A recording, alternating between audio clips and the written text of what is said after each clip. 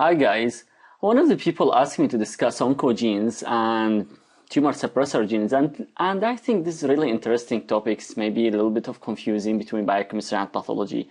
What you need to know about oncogenes first. Oncogenes, they are genes. So you know, there is a word called gene, right? So genes, oncogenes are genes encode protein, so they are basically genes encode proteins that stimulate, so this is the word, that stimulate what? Stimulate cell cycle, okay? To stimulate cell cycle. The opposite of this, another spectrum is another genes called tumor suppressor genes. So these kind of genes also look at this basic, the same thing, encode proteins, but not stimulate, inhibit. Okay, so encode protein, inhibit cell cycle. Okay, this is the first definition. What other things? Usually the gene here, the mutation of the gene, you need a mutation in only one copy. Okay, you need a mutation in one copy of allele, to form the oncogene. To form the oncogene, you need only mutation in one copy of allele to form the oncogene. While on the right side, which is tumor suppressor gene, mutation, you need mutation in both copies. In both copies, I mean, so two copies. So in both or two copies to form the tumor suppressor gene. So we call this as one hit, I mean just one copy, and we call tumor suppressor genes, it's two-hit process.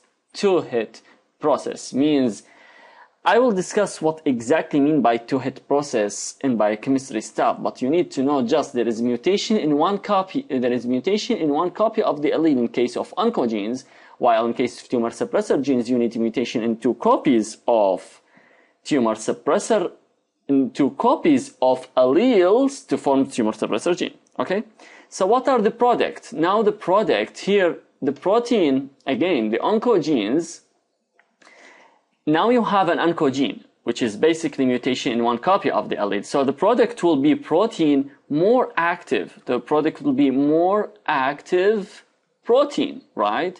You will have more active protein. But here on the tumor suppressor gene, mutation in both copies, you will get nothing. So no protein product. Okay, so we call this gain function because the protein will be more active, and we call tumor suppressor gene as loss function. Okay, loss function. Again, need to know the headline very well.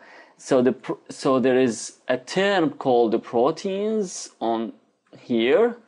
So you will have the proteins in case of oncogenes stimulate the cell cycle, while the proteins in case tumor suppressor gene inhibit the cell cycle. How you will get these proteins? By mutation in oncogene. So the process for formation of oncogene and the process of forming the tumor suppressor gene, you need a mutation in one copy of the allele and to form oncogene, or you need a mutation in two copies of the allele to form tumor suppressor gene. As a result of this mutation in the gene, the product, which is the protein product, the product will be more active protein. We call this gain function, while in tumor suppressor gene, the product, no protein product, loss functions. Guys, please, what I want you to know is two terms. There is a gene responsible. So there is a gene responsible for forming a protein. If this gene, so there is here a gene, okay, responsible for forming a protein.